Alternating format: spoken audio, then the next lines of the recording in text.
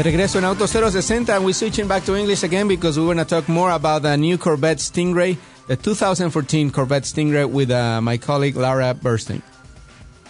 So now my favorite part of the show when I get to talk to my colleagues, and we just drove for, 200 miles a new Corvette, Laura? Feels like it did. It was, yeah, for sure. It was fun, no? What do you think? It was great, yeah. It was, what was impressive to me is, you know, a lot of times, especially with a performance car, the media or the PR people will take you on like perfectly smooth roads. They're going to find the ones that don't have any potholes, don't have any gravel. Like Formula One racetrack, right? Exactly. Well, they did almost the opposite in this case. We were driving through potholes and gravel, in some cases too much gravel, and we were dodging suicidal squirrels in the road and all kinds of things. So we came out clean out of that. We did. We did not kill anybody or anything, so that's good. But the one thing that struck me is the fact that, I mean, it's always hard to strike that balance between a performance car and a daily driver. And I think that Corvette, I mean, you're not going to want maybe to be cruising for 12 hours at a time. It's not a cushy car. That's not what it's meant to be. But it is practical enough for day-to-day. It will handle the rough roads. It will handle the gravel. The chassis stays composed. The tire grip is still there.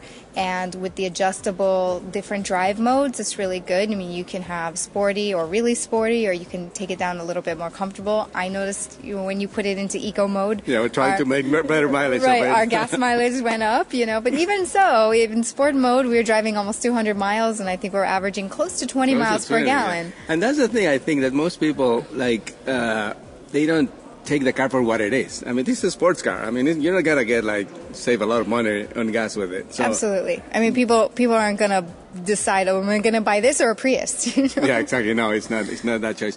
And what about your general opinion of the design, which has been kind of controversial? Because it has been controversial. I think it's very evident that Chevrolet is trying to branch out to a different customer. Before, I feel like the Corvette is very red-blooded, middle America. And maybe now with the European design, it's going to, or I should say European-inspired design, perhaps. You know, there are still elements of it. If you look at those rear tail lights, people say, oh, it's the Camaro taillights.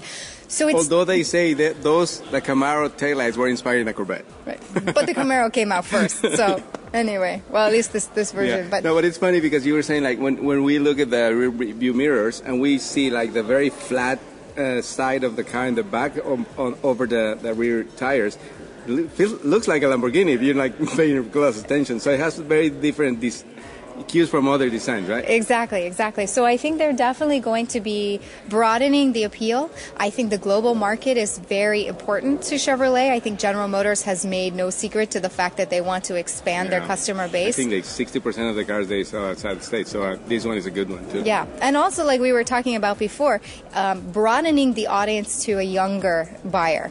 And we noticed when we were driving on the freeway, the ones who were, well, we were getting the thumbs up from the old guys. From everybody, actually from everybody, yeah, that's to be fair. But it was amazing how many young guys were stopping to look at the car and giving us thumbs up and things like that. Yeah. Maybe people who wouldn't necessarily have thought in the past that Corvette's for them. It's now definitely a more aspirational vehicle than maybe it was before. Well, I enjoyed really driving with you today. So where our audience can find more about you and what you do? You can find me at lauraburstein.com. It's LAURABURSTEIN. And I'm also at Laura Burstein on Twitter, and I'm also on Facebook. Excellent. Okay. Hope to see you soon, and maybe we'll go and drive something more fun than this. Muchas gracias.